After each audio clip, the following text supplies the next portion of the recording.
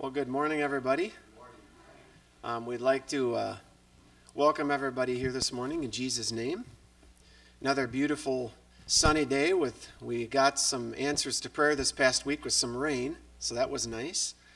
But I'm just glad to be here with you all this morning and thank the Lord that everybody had a safe trip here this morning, that we can be here fellowshipping and worshiping the Lord together.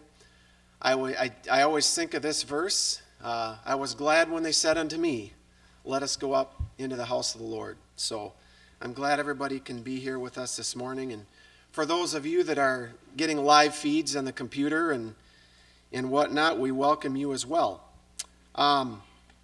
Just a couple of announcements here.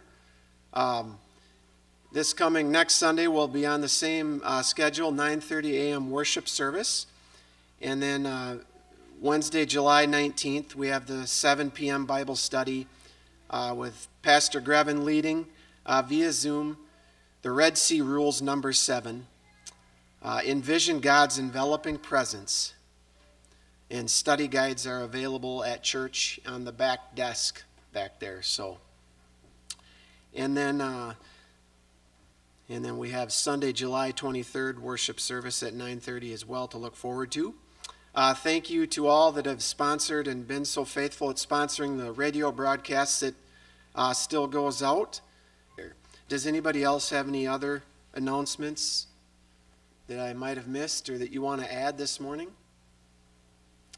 Okay, I guess if not, we'll start out with a word of prayer.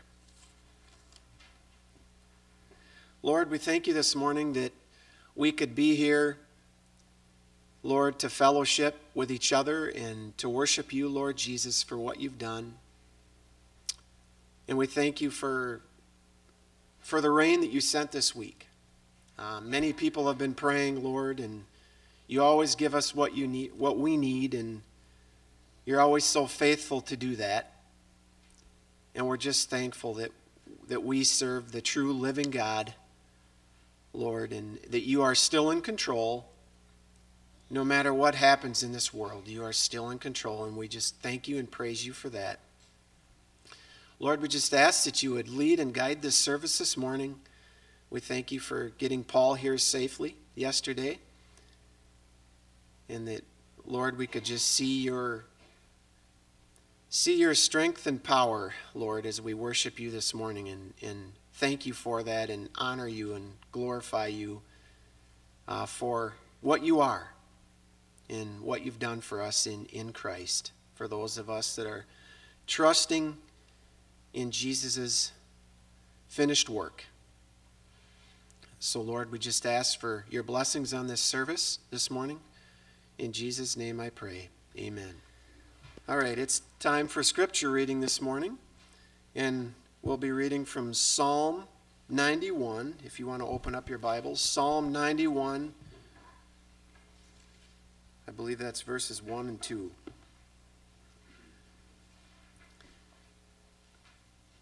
He who dwells in the shelter of the Most High will abide in the shadow of the Almighty.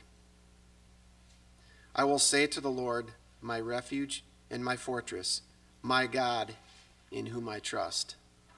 Doesn't that go well with the song that we just sang, right? God will take care of us. Please be seated. And we are going to call for special music this morning. We'll call on Dad and Alan. This is a requested song that we're going to do, The Longer I Serve Him. And it's taken from Romans chapter 1, verse 9. It's when Paul is talking to the Romans. It says, I serve with my whole heart in preaching the gospel of his Son. But it starts with the word God. He's addressing, it says God, it says. And so it's a song with benefits if you listen.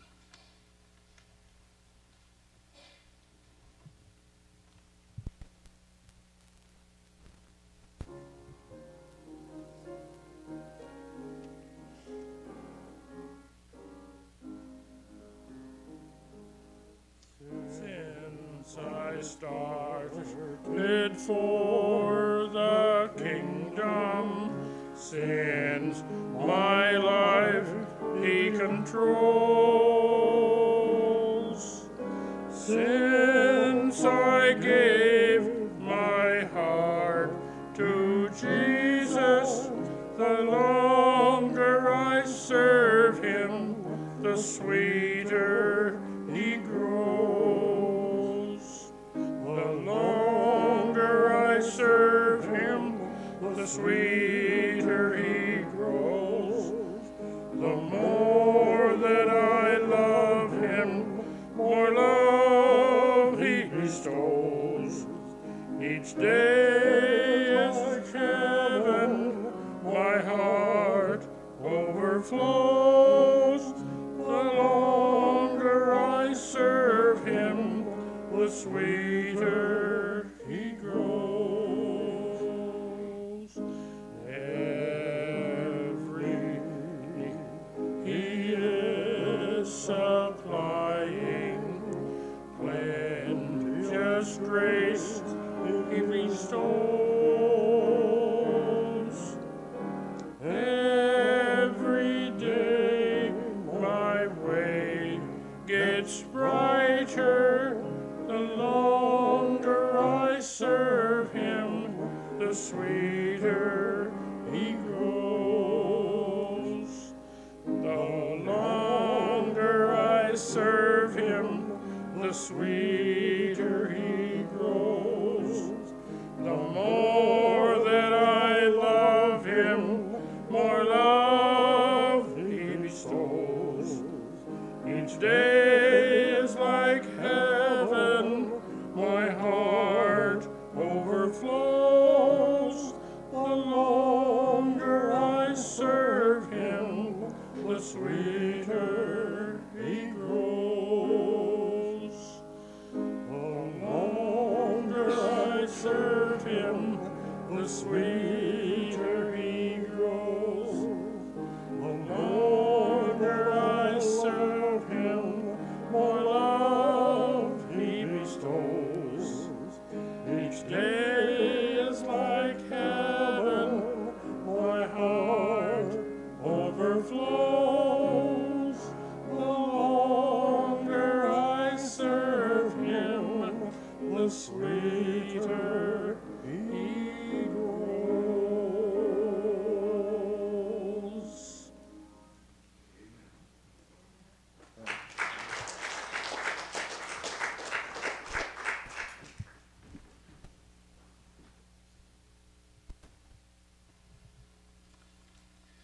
Thanks, men, for that encouraging reminder. So we're going to take some time for prayer requests this morning. Just got a couple of things.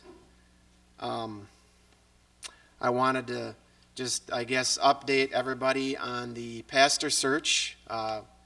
We have had a couple, I'm going to say one candidate that, a true candidate, and I was in correspondence with him, but it doesn't look like it's going to work out, so just keep on praying. So I would just say keep on praying for the pastor search, and God knows what he's doing, even though we feel like we're maybe squirming here, and maybe it's not what we think it should be. God knows exactly what he's doing, so just keep praying for that. And there has been a little bit of activity, but nothing, like I say, that is going to provide a candidate for right now, I guess, and is the best I can come up with for wording. As I look at you guys, I'm thankful that Richard and June are able to be with us. You guys are an encouragement to me. You just keep coming to church with all the difficulties in your lives. Does anybody else have anybody that they want me to remember in prayer this morning? All right. Well, let's take these things to the Lord. Father, we thank you this morning that we can come to you and ask for help. Everybody's got something that is plaguing them or that they're concerned about, or a family member that's passed on, or Lord, we need you so much, Lord, and I guess that is the best spot to be in. If we need you, Lord Jesus, that means we're going to be more faithful. We're going to storm the gates of heaven, and we're going to pray more, and we're going to read your word more. And Lord, there's so many people that need so much, and we just bring all these people to you this morning. For Danny and her dad passing, Lord, we just ask that you could comfort Derek and Danny and the family as they grieve the loss of Dewey.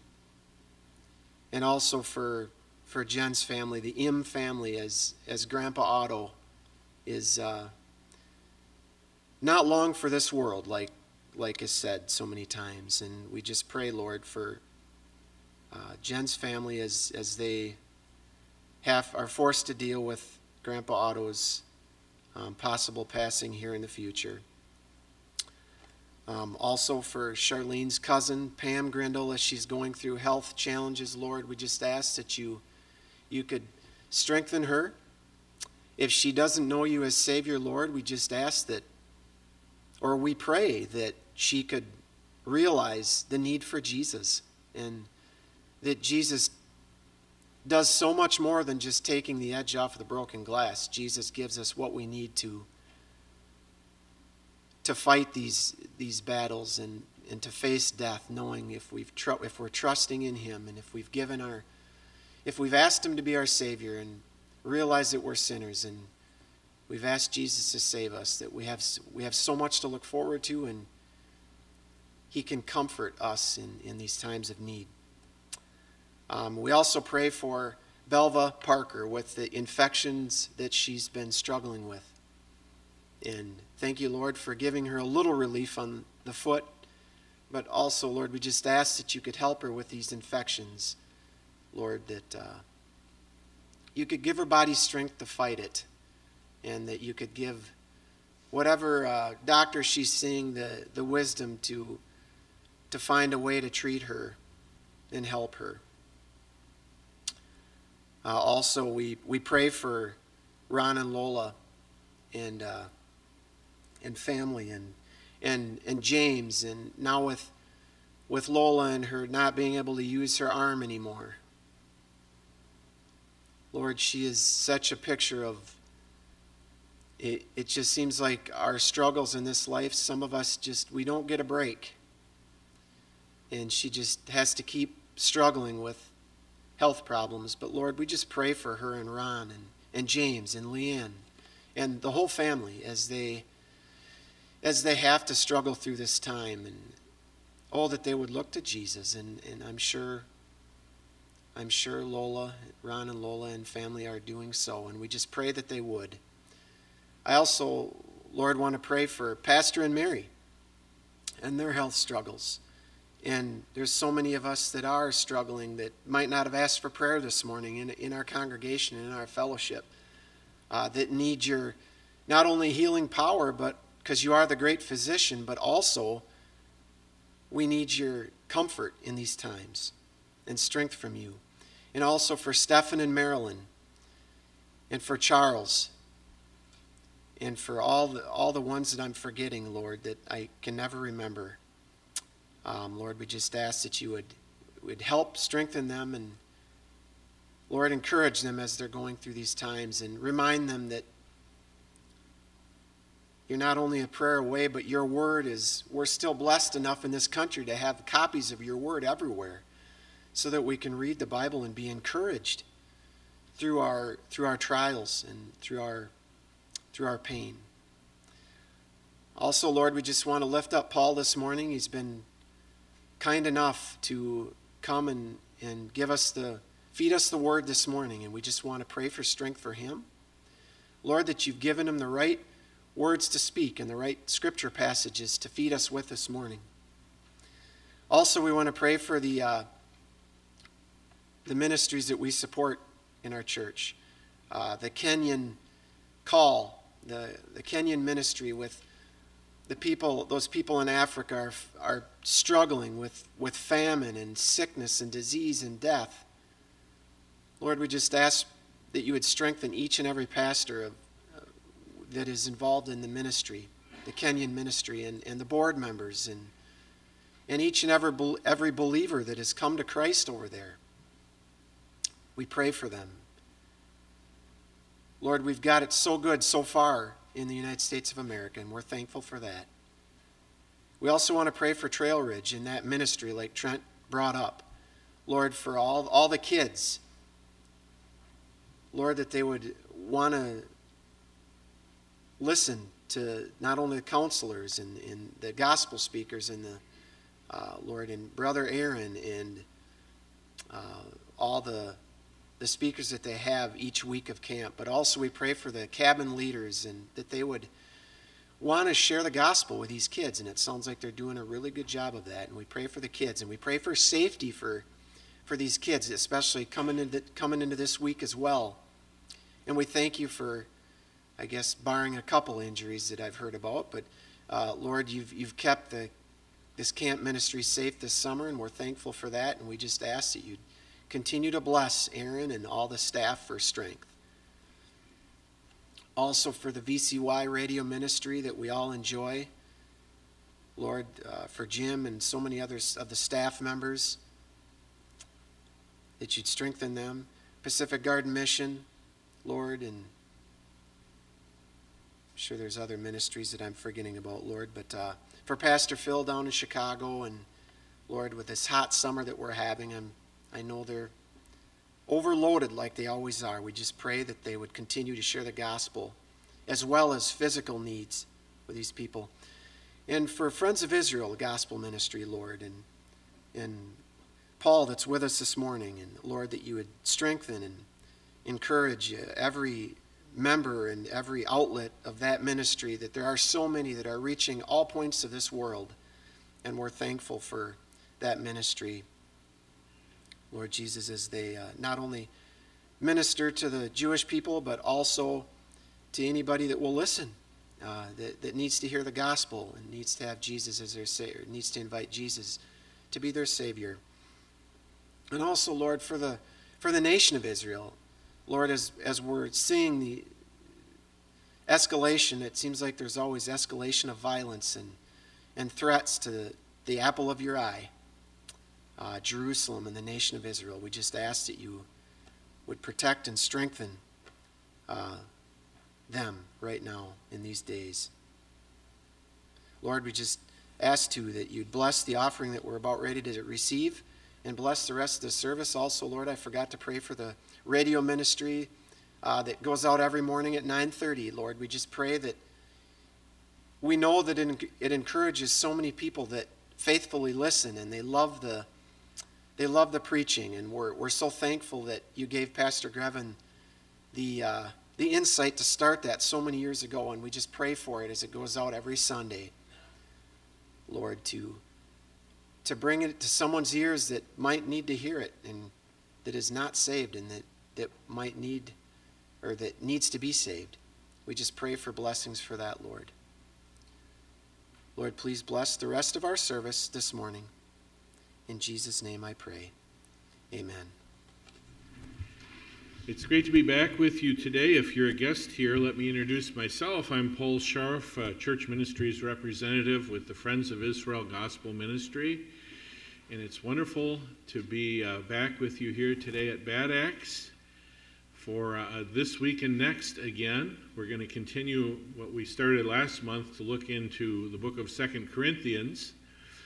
I know some of you are extremely disappointed that my wife is not here today and not providing music like she usually does, but she's purposely staying back this week and next. Nothing against you. We're sorry about that, but she's getting some rest at my direction before our next trip. So we're sorry that she's not here, but she's with you in spirit, sends her greetings, and it's great to be back with you.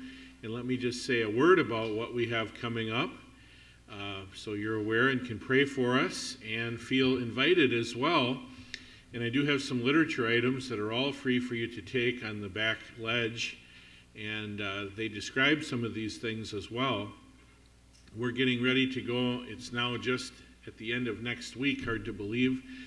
back to Indiana, to Winona Lake, Indiana, Grace College, at the end of next week, Friday and Saturday, for the Proclaim Conference, our national Bible conference, one of 3 that we have this year for the Friends of Israel, but I'm privileged to speak at this one in Winona Lake. We'd love to have you there if you're still thinking about a last-minute vacation and can make it to Winona Lake, Indiana next week, July 28 and 29. And if not, please pray for us, but that's described on the back of Israel My Glory, our magazine. I have 2 different editions for you to take there in the back.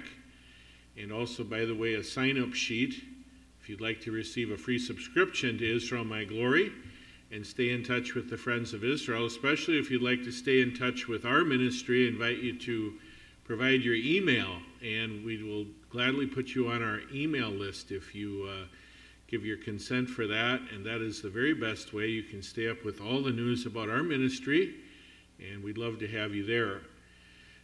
Something else you'd find out about if you do that is coming up in August, and this is one you don't have to go anywhere for. It's online and also free, like the Winona Lake Conference. I'll be teaching for the first time in our FOI Equip classes, and those are generally on Thursday evenings online on Zoom, and people around the country, around the world gather together, and I'm going to be speaking on August 10 and 17, 2 weeks on a subject, Patriarchs and Presidents, How America Has Blessed Israel. And we invite you to participate and tune in for that as well. And you can find all of that information on our website, foi.org. And you can find much more direction again on the back ledge. And then let me invite you to one other event. This one will also involve you going away, but not as far as Winona Lake. If you'd like to consider coming to Wausau, Wisconsin, on November 18th, the Saturday before Thanksgiving, we're going to have a Prophecy Up Close event, Friends of Israel Prophecy Up Close event regarding the temple at Wausau Bible Church, Wausau, Wisconsin, November 18th of this year. So please feel welcome to all of those, and please feel welcome to take the materials in the back. And again, please pray for our ministry in the meantime and for these things if you cannot be part of them, as we pray for you. Well, again, it's great to be back with you today for this time and to look into God's Word and to return to the book of 2 Corinthians chapter 5 today. Well, actually, we're going to back up where we left off in chapter 4 for just a moment. In 2 Corinthians 4, we know that the controlling theme there is we do not lose hope. Remember, the controlling idea of the whole book is found in chapter 1, verse 8 and verse 9, that we should not trust in ourselves, when Paul said we despaired even of life, but we should not trust in ourselves, but in God, who raises the dead. And in chapter 4, Paul is fleshing that out in terms of his ministry and principles of living and serving by grace in this age of grace. And he says, we do not lose heart. He says it in verse 1, and he says it again in verse 16. And you may remember that there's a moral component to that statement in the original text. It's not simply we don't give up, but it's that we refuse to cave into the evil of losing heart, of despairing. Someone said that despair is a greater sin than any of the sins that led up to the feeling of despair. We do not lose heart. We do not give in to the temptation to commit the evil of losing faith in the Lord God, trust in the Lord God, to continue to follow him. Paul says, even though our outward man is perishing, yet the inward man is being renewed day by day. Now notice, Paul is going to build on this theme in the verses that we're going to follow through this morning. He says, our light affliction. We talked about that last time. Maybe you've come here today with a light affliction or two in your life. And you say, what are you talking about, light affliction? Wait till you hear the problems I have. Well, Paul is going to build a comparison. I don't discount the importance, the significance of your afflictions, but Paul is building a comparison that we're going to see. Light compared to what? Our light affliction, which is but for a moment, it's light and temporary, and it's actually, in the meantime, we might wish it would last a few more moments because it's actually working for us. God is working all things together for those who love him, and he's working through our afflictions, we're going to see, to increase our capacity to reflect his glory in eternity. We're thinking today about the earthly and the eternal. It's working for us a far more exceeding and eternal weight of glory. While we do not look at the things which are seen. Well, of course, we all look at the things which are seen all the time, right? What's Paul saying? Well, is that the focus of your concern, those things that you see? In other words, if you only look at the things that you see, if we look all around us at the things we can see, whether we would take the far view and think of events in our nation, in our world, whether we would take a much closer view and just think of things immediately around us in our personal lives, in any of those cases, we would look at the things we can see, and if we look long enough, and probably not very long, we would be utterly hopeless, wouldn't we? We would be filled with fear and anxiety, and yes, the temptation to despair. Paul says we don't look at the things which are seen in terms of our focus of our life. Obviously, we want to look and be aware of what's going on around us, but it's not our focus. It's not the place that we put our confidence, a word that he's going to use in the next chapter. We do not look at the things which are seen, but at the things which are not seen. Well, how in the world are you going to, Paul, look at the things which are not seen? Well, if you're going to look at the things which are not seen, obviously, you're going to have some kind of ability beyond the natural. You're going to, in other words, Paul is talking about a way of interpreting life that accounts for the things that are not seen. How are we going to do that? We're going to have to interpret all the things that are seen in light of God's holy word. That gives us the key to interpreting all of life, taking into account the all-important things that are not seen. So that the things that are seen then fall into proper perspective. We don't look at the things which are seen. We don't focus on them. We look with the eyes of faith beyond them to the things that are not seen. For the things which are seen are temporary, but the things which are not seen are eternal. Remember what Jim Elliot said, who was martyred by the Auca Indians as a missionary. He said, "He is no fool who gives up what he cannot keep to gain what he cannot lose." That is eternally true, is it not? Paul is going to go in verse 1, and he's going to build on this very theme that we have seen here at the end of chapter 4. Chapter 5, verse 1, he says, we know something. We know something. Now, this is one of those things that we know not by looking around at things that are seen. We can only know it. We can only understand it. We can only evaluate it through the lens of God's eternal word. It's one of these unseen things, but we believe it is true on the basis of the word of God. We know this. We know that if our earthly house, now he's talking about a house. Now, careful here, this is an image that Paul is using, a metaphor. that actually, because it's a little bit tricky here, there's actually several views of what Paul is talking about.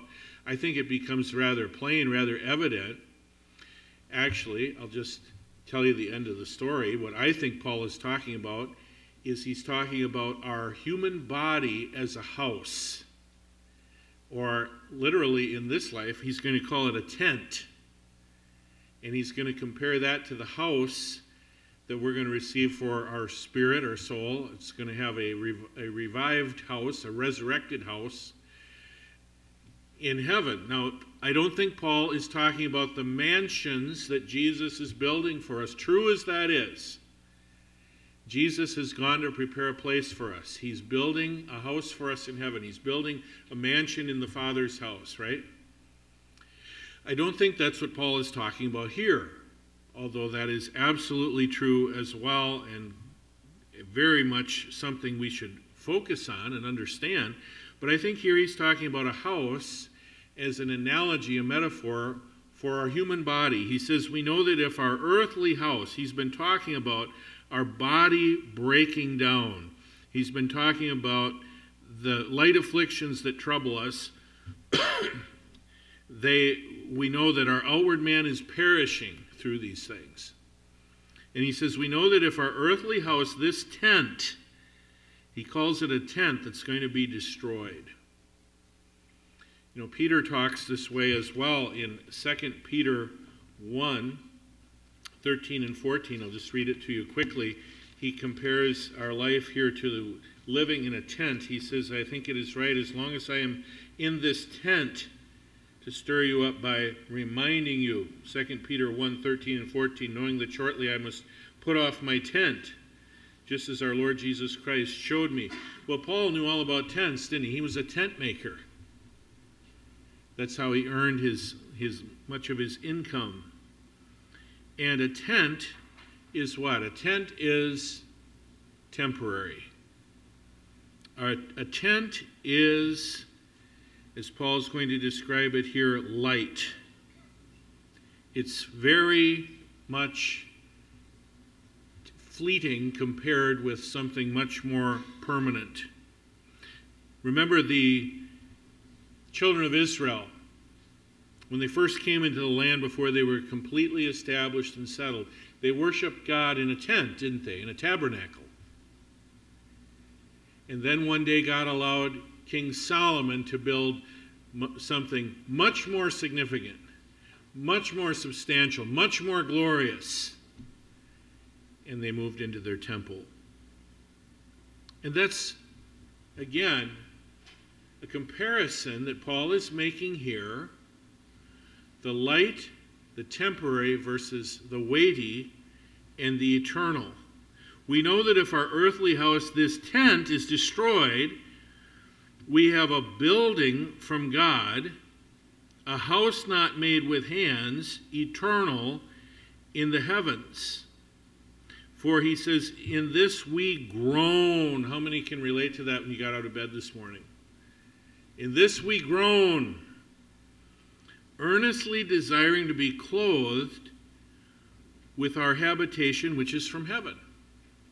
There's going to be a day, Paul says, when our earthly house having been destroyed, God's going to put a brand new house around our soul or spirit. In other words, we're going to have a body suited for eternity. We're going to have a new resurrection body. If indeed having been clothed, verse 3, we shall not be found naked. So you see there, he's talking about the body.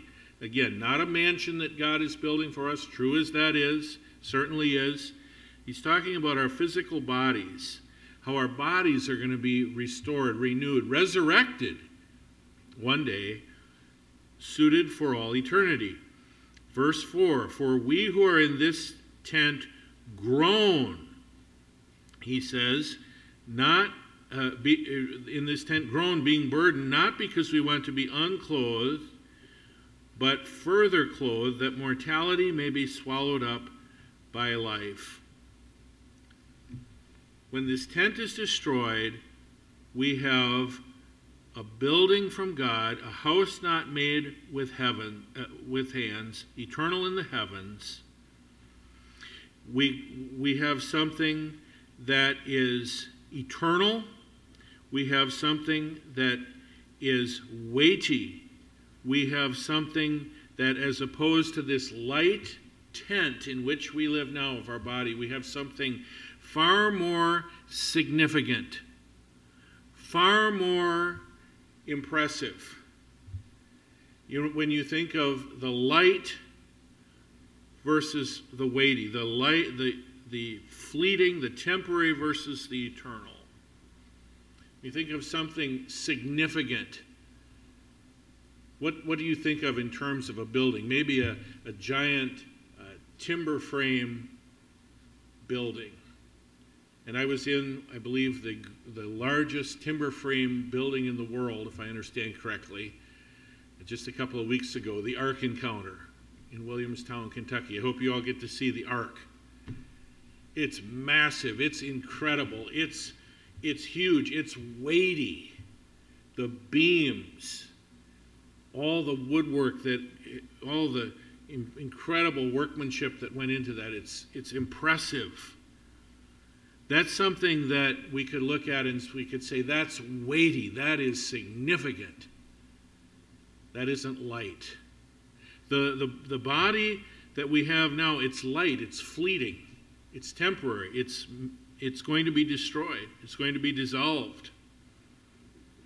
But the eternal house that God will place on us for eternity, it's weighty, it's impressive, it's significant. It's a masterpiece of his work. He says in verse 4 again, we who are in this tent groan, being burdened, not because we want to be unclothed, but further clothed. Notice this phrase then, that mortality may be swallowed up by life. Now, does that ring any bells with you? Does that remind you of something just a few pages to the left in your Bible? In 1 Corinthians 15, verse 54, death is swallowed up in victory. Sounds like something very similar, doesn't it? Mortality is swallowed up in life. Now let's go back up in 1 Corinthians 15, which is the resurrection chapter, and into this very section where Paul is talking about the very exchange, the very plan that God has for a resurrected body. And he describes it in greater detail than he does even in 2 Corinthians 5. And we'll pick up in verse 42. He's talking about the resurrection of the dead. The resurrection of the dead. We stood and confessed our faith this morning that there's going to be a resurrection of the dead, the resurrection of the body. If you're a believer in Jesus Christ today, your body will be resurrected to be in heaven for all eternity with Christ. It will be made new in this significant way that we've begun to understand here that Paul describes in 2 Corinthians 5. In fact, our resurrection bodies, and this could be a whole other message, will be patterned after Jesus' resurrection body. And we'll talk about that a little more if we have time. But look with me here in 1 Corinthians 15:42 again, the resurrection of the dead. You know, there are some advantages to being in a church location such as you are here with a cemetery right here. For one, you obviously know some of these people. Some of them are very dear to you. Some of them may be your relative, your loved one who has gone on to be with the Lord. And as you drive into the church house each week, you see that cemetery, and you get to see their grave, at least from a distance, on that particular morning. But you know, all of us look at those graves and we see the legacy of people who've gone before us, who've lived lives of faith, a cloud of witnesses who urge us to continue on. But we also see something else that's lost in much of our culture. That is the reality of life and of death. We try to push death out of our common daily understanding and existence in our culture today. We don't. Most people, that is, unless unless you're in a role such as agriculture is one that's left that deals with life and death all the time.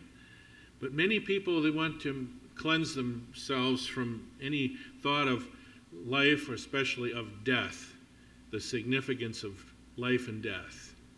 Any reminders of death. You see the reminders of death each week as you drive here into church. And that's going to serve as another helpful illustration for something in the future that we'll talk about next week. But Paul says the body is sown in corruption. As we have a funeral service, a memorial service, a celebration of life, as it's often called today, whatever you want to call it, for a person who has died, who has passed away, who's gone to be with the Lord. Let's think about the death of the Christian here, first and foremost. We stand there at the open graveside, and the body is sown in the ground like a seed. That's the analogy Paul is making here. It's sown in corruption. Remember what Paul had said in 2 Corinthians 5, verse 4. Mortality is one day going to be swallowed up in life, but right now it's mortal, it's dead. It's sown in corruption, but one day it'll be raised in incorruption. Mortality will be swallowed up in life. It's sown in dishonor. As you have the casket at the front of the church, you take the casket out to the cemetery, out to the open grave.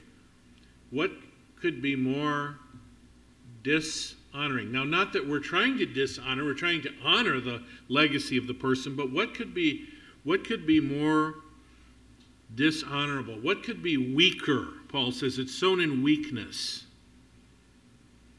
than to be there to see the person's lifeless body. It's corrupt, it's weak, it's powerless. It's in a state of dishonor in that sense. But that body that we see lying in that state, it's going to be, for the believer, it's going to be raised in incorruption. It's going to be raised in glory. It's going to be raised in power. It's going to be like the comparison of a tent, which I don't know about you, I don't aspire to live in a tent. That would be very difficult, wouldn't it? Most people, if we use a tent, it's for sort of an adventure for a very short term. And that tent is subject to every possible danger out under the forces of nature, and it's only for a short time. It's like comparing a tent with the temple, with a palace, if you will, with the Ark Encounter. It's like comparing this flawed, flimsy, failing little tent with a magnificent timber frame building that's almost indestructible. But this body will be actually indestructible. It will be raised in power. Paul says it is sown a natural body. And the word natural there is literally the word soulish. Soulish. We believe we have a soul and a spirit. The Bible doesn't really distinguish in a way that we can understand, at least, the difference between our soul and our spirit. Hebrews 4:12 says the Word of God can cut all the way to the point where there's any division between soul and spirit. It's a difference really in how they function. Our natural bodies are made to function with our souls, and we're somewhat limited in our natural body, which sort of fits around our soul, and it seems to be a limitation from us in that state from really knowing and understanding, experiencing the power of God. But our new body will be a spiritual body. Does that mean it'll be composed of spirit? No. It'll be fitted for the use of our spirit. And in our spirits, through our redeemed bodies, we will know God in a brand new and completely different way. There is a natural body, Paul says, and there is a spiritual body. And so it is written, the first man, Adam, became a living being. The last Adam became a life-giving spirit. Who's the last Adam? Well, the first Adam is our first father. We received our natural physical life going back to him. The last Adam, the second Adam from above, who is that, congregation? It's Jesus Christ, that's right. The second Adam, the last Adam, who has come to give us spiritual life, eternal life. He's a life-giving spirit. Let me pause here and say that Jesus Christ is eternal God who became also man. He took upon himself, can you believe this, a natural body, and lived in this world, even a body that could succumb to death. He died on the cross in our place for our sins so we could have the forgiveness of sin and eternal life in heaven with him. If we'll trust in him alone, by faith alone, in Christ alone, we believe on him, and the Lord God, by grace alone, gives us these free gifts of forgiveness of sin and eternal life, if we're trusting in him alone and nothing that we can do. And Paul says that the spiritual body is not first but the natural, verse 46. And afterward the spiritual. The first man, Adam, was of the earth, made of dust. The second man is the Lord from heaven. Have you trusted in him, Jesus Christ, the Lord from heaven, who is going to remake us in his image in terms of an eternal body, a body suited for all eternity in heaven, a resurrected body? Now, going back to 2 Corinthians chapter 5, Paul says, mortality may be swallowed up by life. Now, he who has prepared us for this very thing is God, who has also given us the Spirit as a guarantee. Now, if you're paying close attention, you'll know that we've seen that before in 2 Corinthians 1:22, a common idea, that is, that the believer is sealed with the Holy Spirit. Sealed with the Holy Spirit. In other words, we have some type of spiritual seal placed upon us when we believe in Jesus Christ, so that by the power of the Holy Spirit, God is superintending over our lives, yes, over our bodies. Ephesians 1:13 and 4:30 talk about this idea as well. The Holy Spirit has some control over our lives, over our bodies, and even when the believer dies,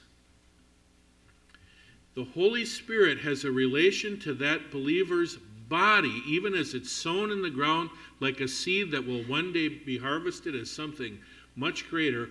He's in control.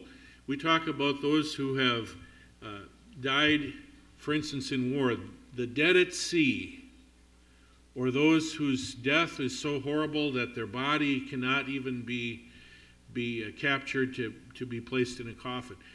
But if that person's a believer, God the Holy Spirit knows all about all the makeup of that body. His seal is still upon it in such a way it will be resurrected. There's no doubt about that. He who has prepared us for this very thing is God, who has also given us the Spirit as a guarantee. And now notice, and we're going to close here in a moment, but please stay with me as we consider these very important points that Paul talks about as we do so. He says in verse 6, so we are always confident. He's going to use forms of that word 4 times through the rest of this book. Once right here in verse 6 and again in verse 8. Remember our theme in 2 Corinthians? We're trusting in God. We refuse to cave into the sin of despairing, of losing heart. We're confident. We have a confidence because of all this. Our afflictions, in light of eternity, our afflictions are very light.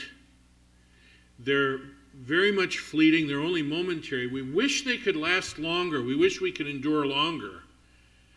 Because as we suffer them, God is working for us a far more exceeding and eternal weight of glory. He's increasing our capacity to reflect his glory in eternity. So we're confident. We have this new confidence now. We are always confident. Paul says, knowing that while we are at home in the body, we are absent from the Lord. Well, that doesn't sound like something that should make us confident, does it? Well, we're absent from the Lord. Well, while we're here in our body, we're absent from the Lord. What are we to be doing in the meantime with our confidence? Are we waiting for God to drop some new revelation, some tablet down on our head, or speak to us in an audible voice? No. That's not where we get our confidence. Remember, we're looking at things that aren't seen, but we can know things that aren't seen on the basis of the authority of God's word. We can be confident. We can know even this, that while we're at home in the body, yes, absent from the Lord, what are we to be doing? We walk by faith, not by sight. We walk by faith. We live our lives on the basis of our confidence, our trust in the authority of the promises, the commands, the precepts of God's word. We walk by faith, not by sight. We implement the principles of living by grace that Paul is teaching us here in 2 Corinthians. We walk by faith, not by sight. And so he says, also, we can be confident of this. Yes, well pleased, he says, verse 8. We are confident, yes, well pleased, rather, to be absent from the body and to be present with the Lord.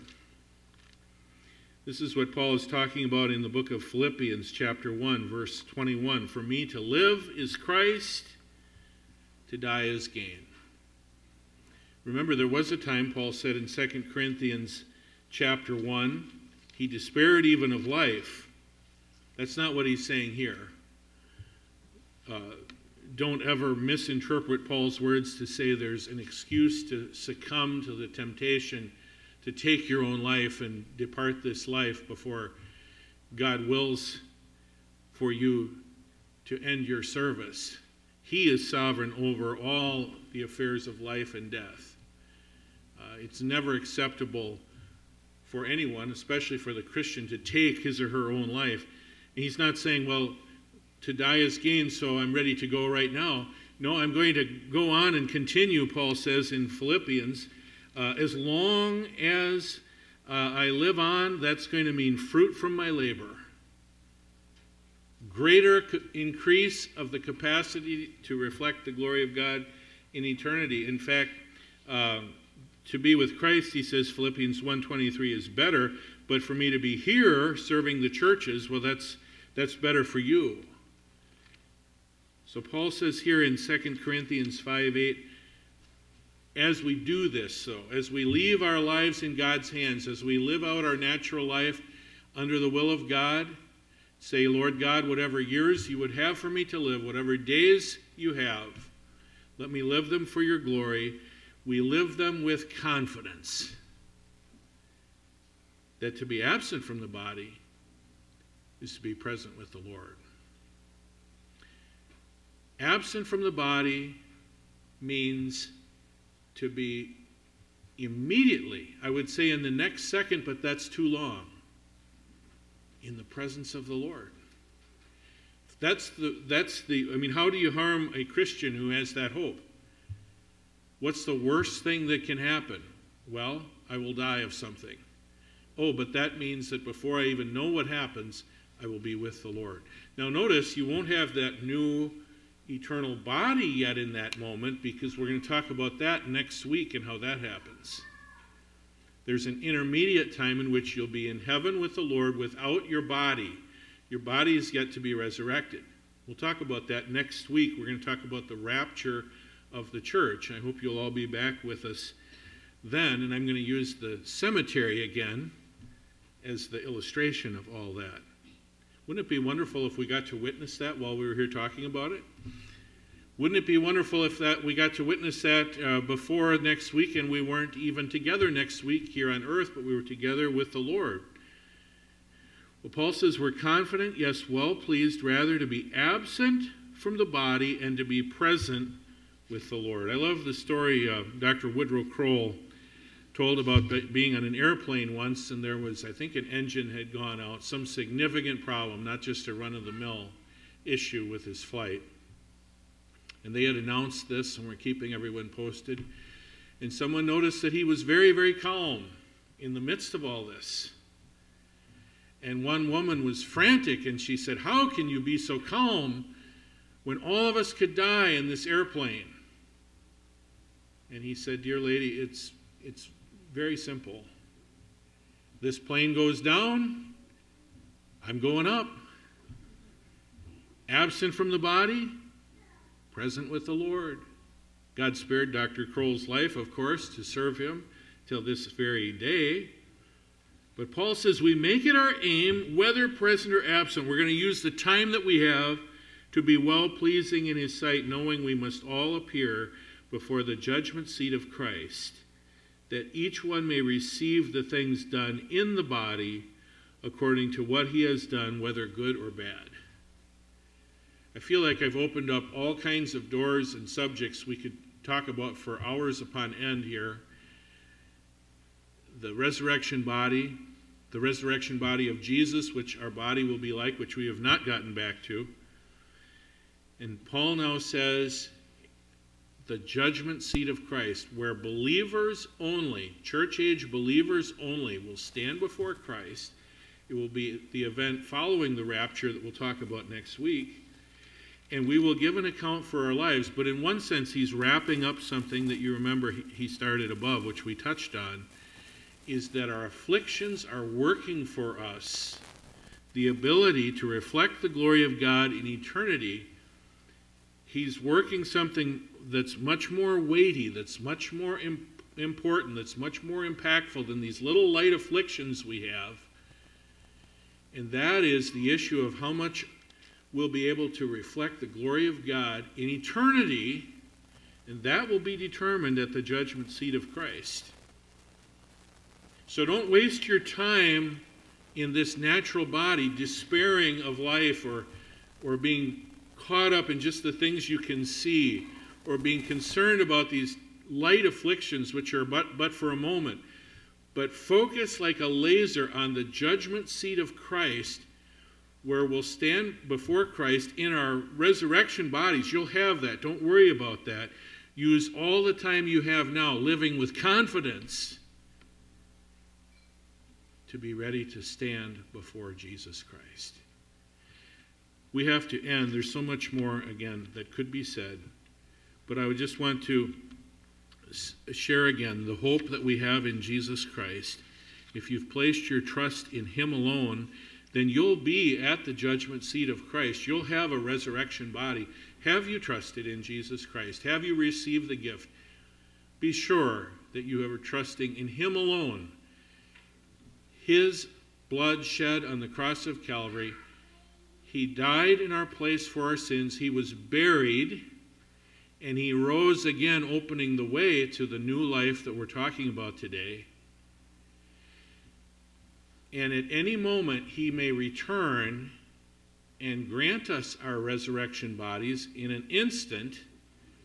In fact, if you could watch a slow motion, you could see how he'll even do that for those who have died and gone on before us, whose bodies are buried in weakness, but they'll be raised in power. We'll talk about that next week. May God bless you as you serve him with confidence in the days between now and then.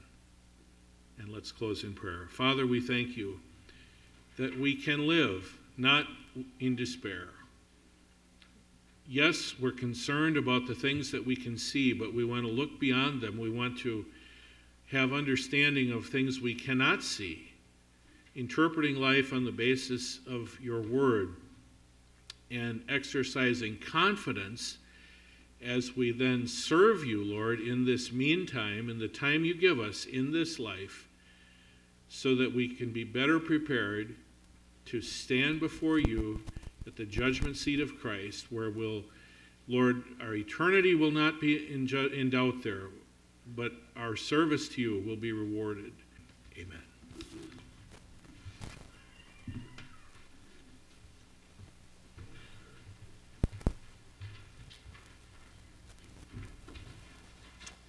Well, thank you, Paul, for that encouraging message. So for the closing hymn today, if you would all stand as we sing and open up to hymn number 304, For You I Am Praying.